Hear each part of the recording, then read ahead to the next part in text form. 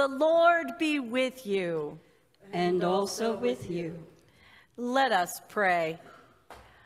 God of life, on this day you poured forth upon your church your Spirit, through whom we are one body, the body of Christ. Unite us at your table, that we may be poured forth into the world, bearing witness to your grace and mercy, through Jesus Christ our Lord, who lives and reigns with you and the Holy Spirit, one God, now and forever. Amen. Amen.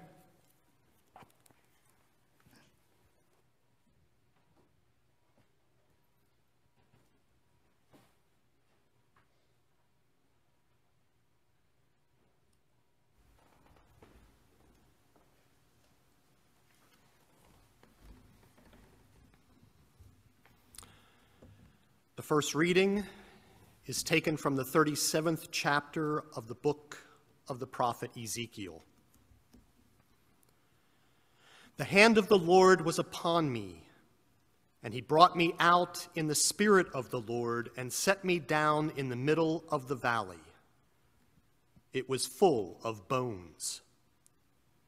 And he led me around among them, and behold, there were very many on the surface of the valley. And behold, they were very dry. And he said to me, Son of man, can these bones live? And I answered, O Lord God, you know. Then he said to me, Prophesy over these bones and say to them, O dry bones, hear the word of the Lord. Thus says the Lord God to these bones, Behold, I will cause breath to enter you, and you shall live. And I will lay sinews upon you, and will cause flesh to come upon you, and cover you with skin, and put breath in you, and you shall live, and you shall know that I am the Lord. So I prophesied as I was commanded. And as I prophesied, there was a sound, and behold, a rattling, and the bones came together, bone to its bone. And I looked, and behold, there were sinews on them, and flesh had come upon them, and skin had covered them. But there was no breath in them. Then he said to me, Prophesy to the breath, prophesy, Son of Man, and say to the breath, Thus says the Lord God, Come from the four winds, O breath, and breathe on these slain, that they may live. So I prophesied as he commanded me, and the breath came into them, and they lived and stood on their feet, an exceedingly great army.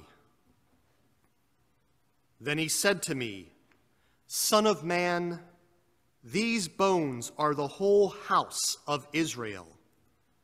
Behold, they say, Our bones are dried up, and our hope is lost. We are indeed cut off.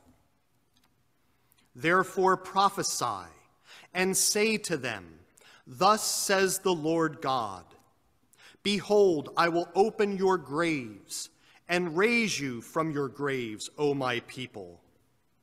And I will bring you into the land of Israel.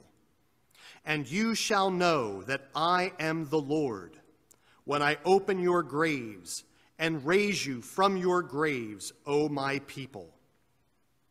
And I will put my spirit within you, and you shall live. And I will place you in your own land. Then you shall know that I am the Lord. I have spoken, and I will do it, declares the Lord. Please join in responsively reading with me from Psalm 139. O Lord, you have searched me and known me. You know when I sit down and when I rise up. You discern my thoughts from afar. You search out my path and my lying down, and are acquainted with all my ways. Even before a word is on my tongue, behold, O Lord, you know it altogether. You hem me in, behind and before, and lay your hand upon me. Such knowledge is too wonderful for me. It is high. I cannot attain it. Where shall I go from your spirit? Or where shall I flee from your presence? If I ascend to heaven, you are there. If I make my bed in Sheol, you are there. If I take the wings of the morning and dwell in the uttermost parts of the sea, even there your hand shall lead me, and your right hand shall hold me. if I say, surely the darkness shall cover me, and the light about me be night, even the darkness is not dark to you. The night is as bright as the day, for darkness is as light with you. For you formed my inward parts. You knitted me together in my mother's womb. I praise you, for I am fearful and wonderfully made. Wonderful are your works. My soul knows it very well. My frame was not hidden from you when I was being made in secret, intricately woven in the depths of the earth. Your eyes saw my unformed substance. In your book were written, every one of them, the days that were formed for me, when as yet there was none of them. The second reading is taken from the second chapter of the book of the Acts of the Apostles. When the day of Pentecost arrived, the apostles were all together in one place. And suddenly there came from heaven a sound like a mighty rushing wind, and it filled the entire house where they were sitting. And divided tongues as of fire appeared to them and rested on each one of them. And they were all filled with the Holy Spirit, and began to speak in other tongues as the Spirit gave them utterance. Now there were dwelling in Jerusalem Jews, devout men from every nation under heaven. And at this sound the multitude came together, and they were bewildered, because each one was hearing them speak in his own language. And they were amazed and astonished, saying, "Are not all these who are speaking Galileans? And how is it that we hear each of us in our own native language? Parthians and Medes and Elamites and residents of Mesopotamia, Judea and Cappadocia, Pontus and Asia, Phrygia and Pamphylia, Egypt and the parts of Libya belonging to Cyrene, and visitors from Rome, both Jews and proselytes, Cretans and Arabians. We hear them telling in our own tongues the mighty works of God." And all were amazed and perplexed, saying to one another, "What does this mean?" But others, mocking, said, "They are filled with new wine." But Peter, standing with the 11, lifted up his voice and addressed them, "Men of Judea, and all who dwell in Jerusalem, let this be known to you, and give ear to my words. For these people are not drunk, as you suppose, since it is only the third hour of the day. But this is what was uttered through the prophet Joel. And in the last days it shall be, God declares, that I will pour out my Spirit on all flesh, and your sons and your daughters shall prophesy, and your young men shall see visions, and your old men shall dream dreams. Even on my male servants and female servants in those days I will pour out my Spirit, and they shall prophesy. And I will show wonders in the heavens above, and signs on the earth below, blood and fire and vapor of smoke. The sun shall be turned to darkness, and the moon to blood, before the day of the Lord comes, the great and magnificent day. And it shall come to pass that everyone who calls upon the name of the Lord shall be saved. Here ends the reading. Hallelujah, Lord of whom shall we come? You have the words of eternal life. Hallelujah, hallelujah. The Holy Gospel according to St. John, beginning in the 15th chapter. Glory to you, O Lord. Jesus said, "When the Helper comes, whom I will send to you from the Father, the Spirit of truth, who proceeds from the Father, he will bear witness about me. And you also will bear witness, because you have been with me from the beginning. I did not say these things to you from the beginning because I was with you. But now I am going to him who sent me. And none of you asks me, 'Where are you going?' But because I have said these things to you, sorrow has filled your heart. Nevertheless, I tell you the truth. It is to your advantage that I go away. For if I do not go away, the Helper will not come to you. But if I go, I will send him to you.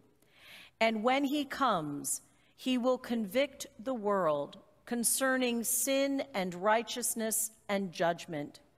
Concerning sin, because they do not believe in me. Concerning righteousness, because I go to the Father, and you will see me no longer. Concerning judgment, because the ruler of this world is judged. I still have many things to say to you, but you cannot bear them now. When the Spirit of truth comes, he will guide you into all truth, for he will not speak on his own authority, but whatever he hears, he will speak, and he will declare to you the things that are to come. He will glorify me, for he will take what is mine and declare it to you. All that the Father has is mine. Therefore I said that he will take what is mine and declare it to you." The Gospel of the Lord. Praise to you, O Christ. Praise God from whom all blessings flow. Praise him, all creatures here below. Praise him above, ye heavenly hosts. Praise Father, Son, and Holy Ghost.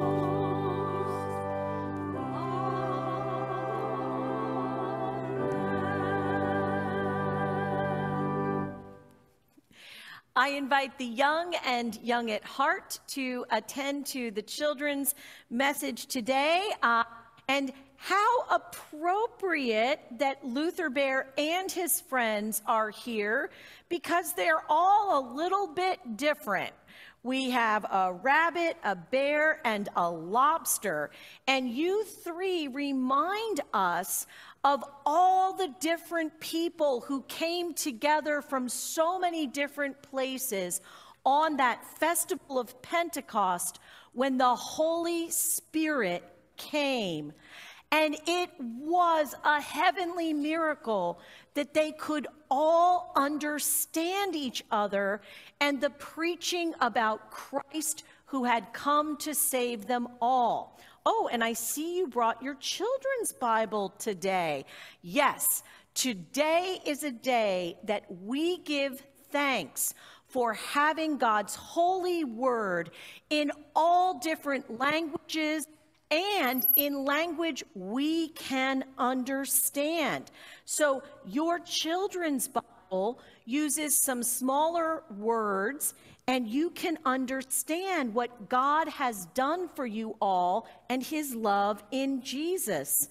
And people who speak different languages, thanks to many who have traveled and translated, some people, missionaries, even were the first to write down the language of the people where they served and bring the Bible into their language. It is amazing work of the Spirit which we celebrate today.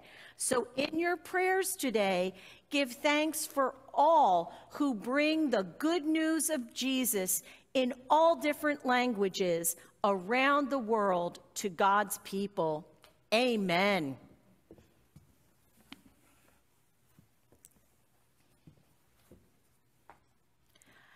Grace to you and peace from God our Father and the Lord Jesus Christ. Amen. The fullness of the church is the title of the chapter in this commentary on Acts 2. The fullness of the church. And they begin with an alternative translation. Translation is the word of the day for our Acts reading. And this translation reads, "When the day of Pentecost was fully come." Think about how many times we hear in Scripture when the fullness of time had come, or time having fully come.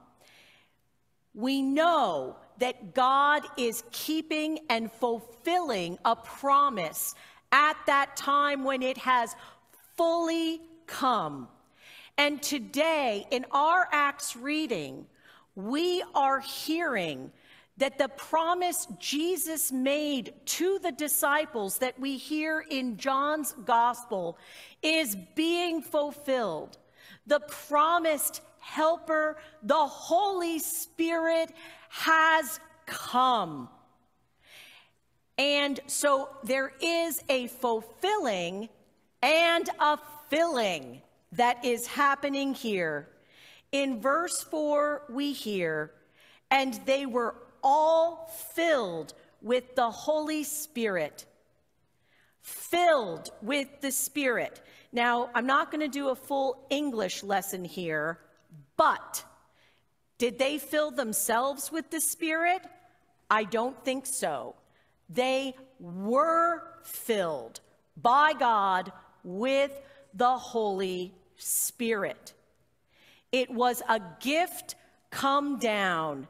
They were filled.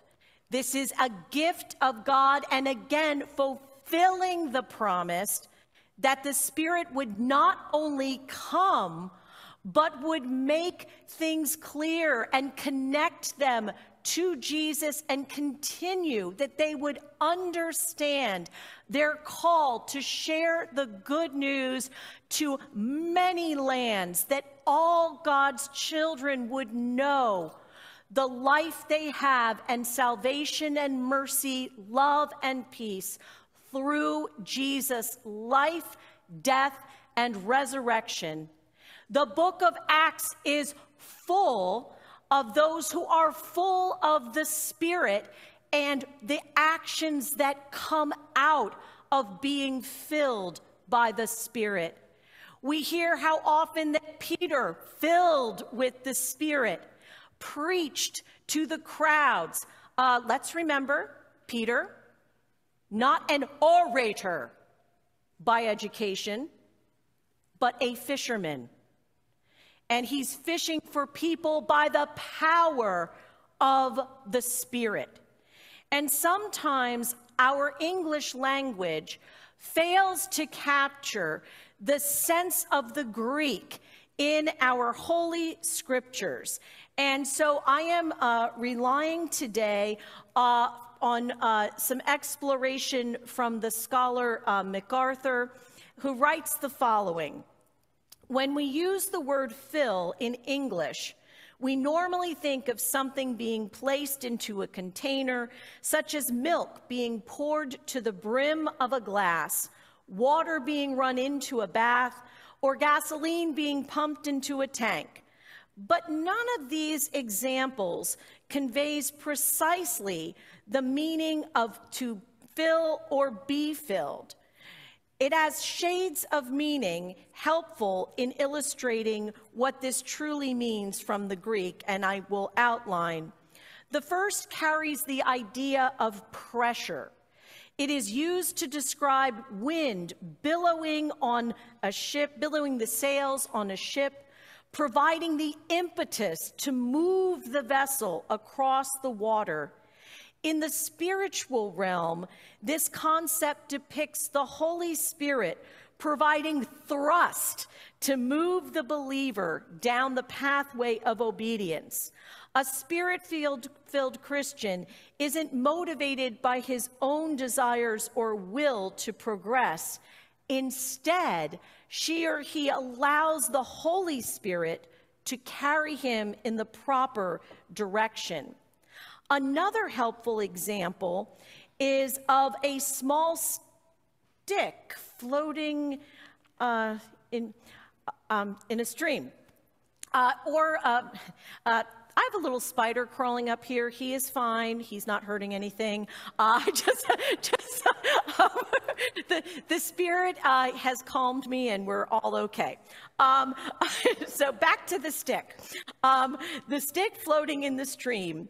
Most of us have tossed a stick into a creek and then run down to see where the twig comes floating by, propelled only by the force of the water.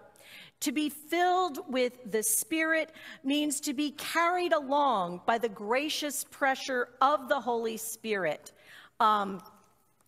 Another way of looking at the Spirit is the idea of permeation.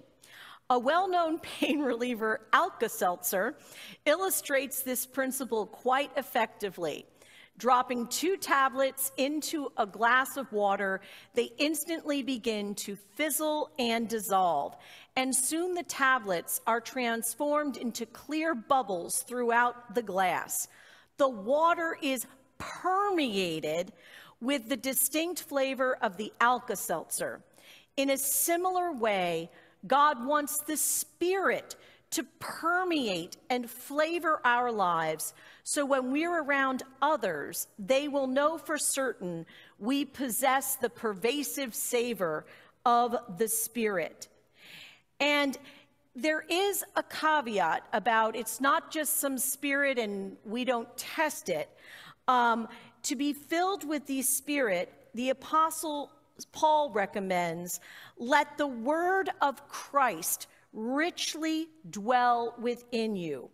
One can be filled with the Spirit only when controlled and following the Word of God, knowing its truth and obeying it. So concludes MacArthur, being filled with the Spirit means being pressured, permeated, and led by the Spirit and God's Word. So that sounds like a lot. One of the things I want to offer to us today is sometimes we feel very empty and run down, and we try to fill ourselves up maybe with all kinds of stuff that isn't so good, or we doubt that God's going to fill us and refresh us and permeate and move us with the Spirit. He did, does, and will fill us with that Holy Spirit. And sometimes, in fact, maybe a good number of the times, that may change our direction in unexpected ways. And in our own church life, there is a historic prayer that has been used to the Holy Spirit. I know the language is a little old, but you will get the drift. Come, Holy Ghost, Creator blessed, vouchsafe within our souls to rest. Come with thy power and heavenly aid, and fill our hearts which thou hast made. This was sung very often traditionally on Pentecost, but also for ordinations and opening of church meetings and councils. And I love this commentary here. Any church council that sings it at its opening must be prepared to deal with the possible consequences of the Spirit's leadership and movement in the life of the church, in our own families and lives. It is a blessing to know that we will be filled and led by the Spirit. And in conclusion, I want us to, and please take your bulletins with you for prayer this week, the two hymns that we are singing. The first one, it's about, Lord, you speak to me that I may speak. The being filled that we may go forth with heavenly words of peace and mercy, grace and life. And we also will conclude our service today praying that the Lord will open our eyes that we may see glimpses of his truth. And we know that this has happened, is happening, and will continue to happen in the church on earth till our Savior comes again. It is looking to and giving thanks for the fulfillment and filling that comes from our blessed Heavenly Father through Jesus Christ and the Spirit that came, that we may be overflowing with that grace and hope to our hurting world today on this festival of Pentecost, and always as the fruit of the Spirit goes out. We trust that we will be filled once again. Come, Holy Spirit. And may the peace of God, which surpasses all understanding, keep our hearts and minds through Christ Jesus our Lord. Amen.